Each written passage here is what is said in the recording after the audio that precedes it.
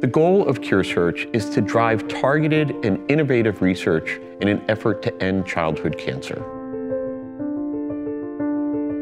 Clinical trials are an essential part of how we improve the outcome for children with cancer.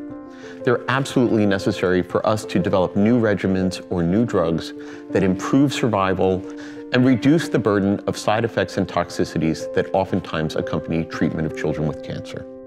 I'd like to tell you a little bit about some common misconceptions regarding participation in clinical trials. First is that clinical trials are a last resort option for children with cancer. That is not true. Clinical trials are employed for children with newly diagnosed cancer, as well as children with relapsed cancer and children who've exhausted all standard options for treatment.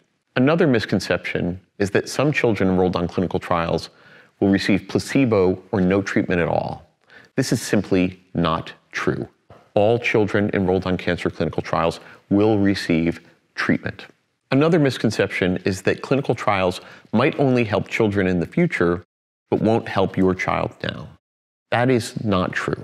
Clinical trials can and do save lives.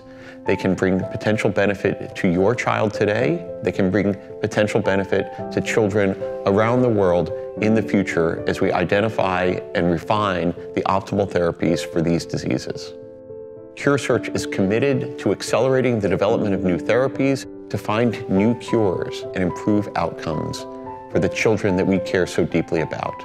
Clinical trials will be a part of pediatric oncology until we have cured every child. For more information and valuable support resources, including the Clinical Trial Finder, please visit curesearch.org.